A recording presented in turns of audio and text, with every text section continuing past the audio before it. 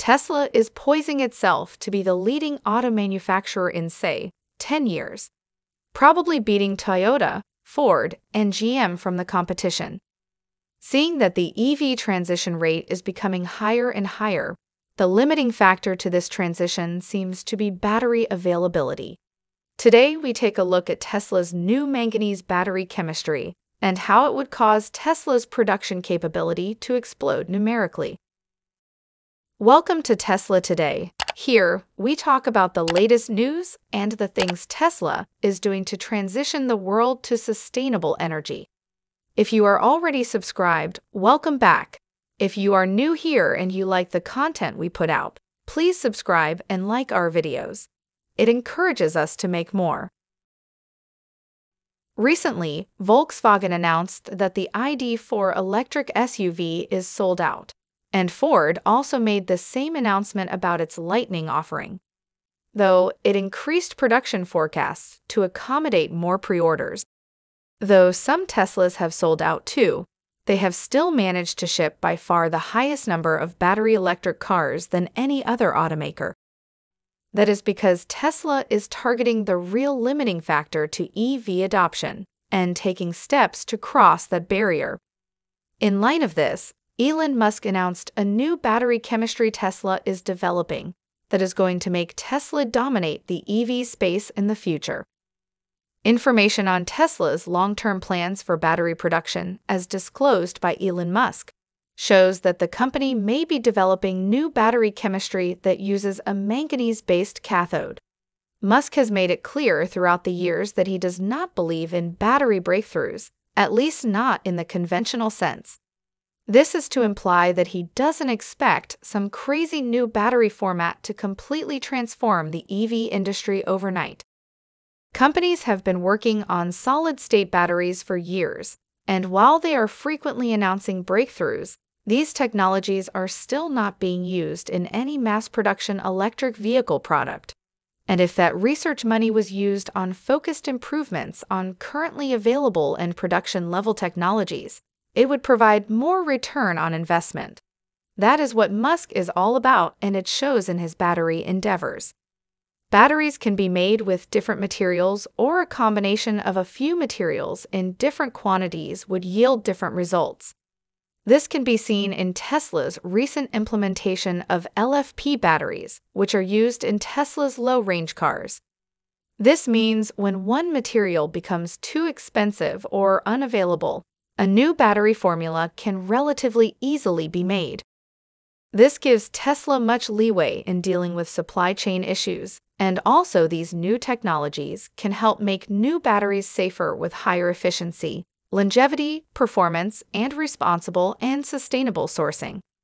Musk recently delivered a lengthy speech to Tesla factory workers at the grand opening of the company's new Gigafactory near Berlin, Germany.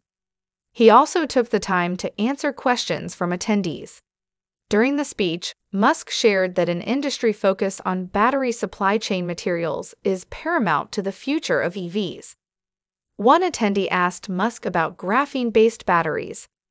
The CEO noted the complexity of dealing with graphene before confirming that Tesla will continue to rely on nickel-based battery chemistries for longer-range cars and LFP for shorter-range versions. He also mentioned the potential for using manganese. Quote, "I think there's an interesting potential for manganese." While this may have come as a surprise to some folks, remember that Musk talked about manganese back at the company's Battery Day in 2020 when he was revealing Tesla's 4680 battery cell concept. Musk shared, quote, "It is relatively straightforward to do a cathode that's 2/3 nickel and 1/3 manganese, which will allow us to make 50% more cell volume with the same amount of nickel." Musk announced that Tesla sees potential in battery chemistry with a manganese-based cathode. There's a key reason why manganese is part of solving Tesla's supply chain issues. I think in the near-decade future, a lot of Tesla vehicles will be lithium iron phosphate well over because those minerals are more abundant and easier to get. Musk is suggesting a battery chemistry that is relatively straightforward, which is create a cathode that is 2/3 nickel and 1/3 manganese, which will allow Tesla to make 50% more nickel-based cells with the same amount of nickel. So, this is one of the solutions for nickel being astronomically expensive and supply not being big enough. At very large scale, Tesla needs tens, maybe hundreds of millions of tons of nickel. So the material used to produce these batteries at a very large scale needs to be common materials, or you can't scale to the degree needed to push EV adoption rates over the limits. As Elon Musk laid down the vision back in 2020 in which he projected Tesla being able to produce 20 million cars a year by 2030, steps need to be taken to make it come to pass, and this manganese strategy might just be it.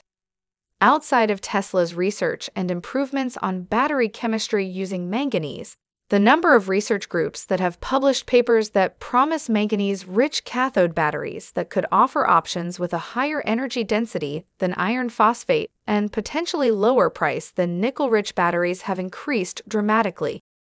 So there seems to be actual hope for this technology to pull through. Manganese is already used by Tesla in some battery chemistries, but it is not the prominent component of any of them.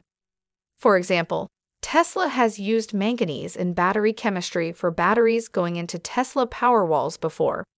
Nissan has also used a manganese-rich cathode in the original battery of the Leaf. Estimates show that the world is going to need 300 terawatt-hours of battery cell production in order to transition fully to a sustainable future. That is an obscene figure. So we have to figure out where the minerals to make these batteries will come from. Recycling could help, but it's just a drop of water compared to an ocean. That is why we need battery chemistries with other minerals that are very common. However, the signs certainly show that Tesla will get there first. If you liked this video, hit the like button. Send us your thoughts and comments in the comment section below. Be sure to subscribe for more. Thanks for watching.